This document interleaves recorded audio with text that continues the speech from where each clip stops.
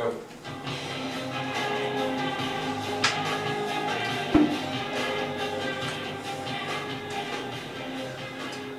Hey guys, welcome back. So today I want to talk to you guys about assault rifles.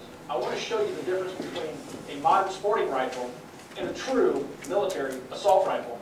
There's a big buzz going on right now out there on the internet and in the news media about assault rifles and the current administration's attempt to ban assault rifles. What they're hoping to ban aren't assault rifles. Assault rifles were banned in 1986. This is a standard modern sporting rifle. It's an AR-15.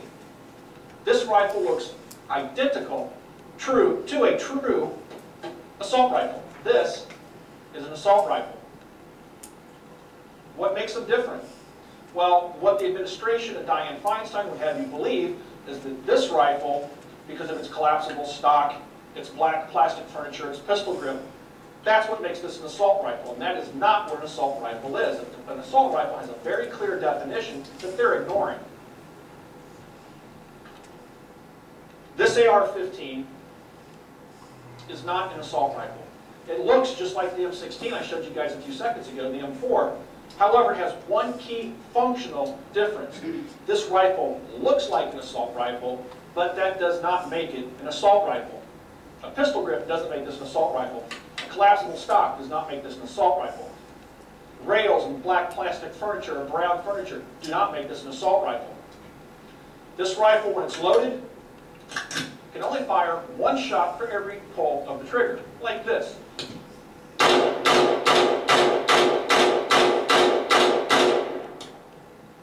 That's as fast as this rifle can shoot. I mean, you can pull the trigger faster, but it does not fire fully automatic.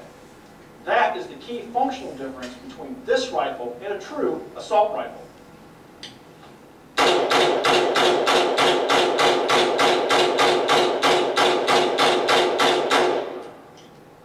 That was 30 rounds. Let me show you the difference between this rifle and an assault rifle.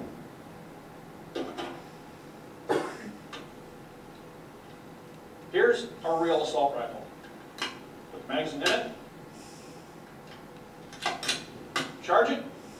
Now it can fire semi-automatic just like a sporting rifle, but this is where it differs.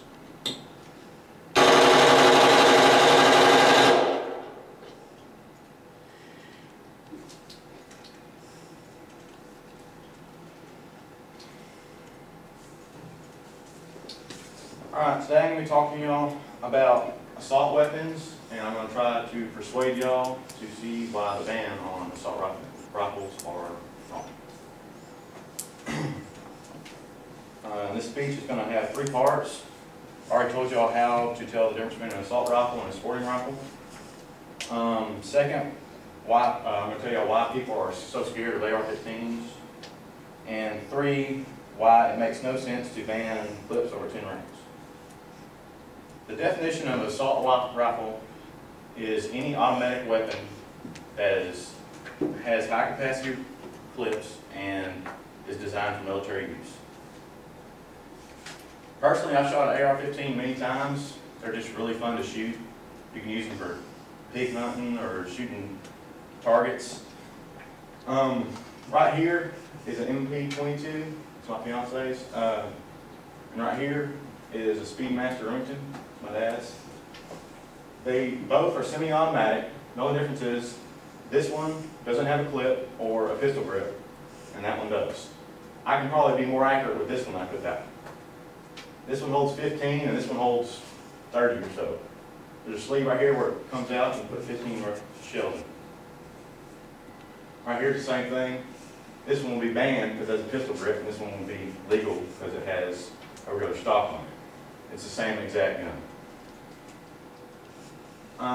People fear what they don't understand.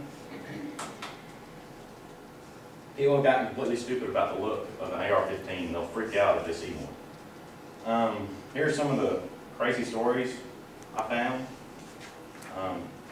There was a young boy, he got an MP22, like that pink one I just showed you, for his birthday. His dad took a picture of it, put it on Facebook. The DYFS, in other words, social services kind of like, came to his house and wanted to talk to the boy and see all the man's guns. And they had the police with them. He asked why, and they said because they saw the picture, and they wanted to see his guns because they said they had to be registered every year. He's like, no, that's not wrong, right, that's optional. And so eventually he was able to get them off his land, and come to figure out, the DYFS, they called the police to come with them. They didn't come on their own. Another story was a 7-year-old boy was eating a Pop-Tart, and he was trying to eat it and make it look like a mountain, and the teacher saw it and thought it looked like a pistol. So he got suspended for 2 days. I got all these stories from the NRA on their website. The NRA says we've gone beyond unreasonable and arrived at outrageous.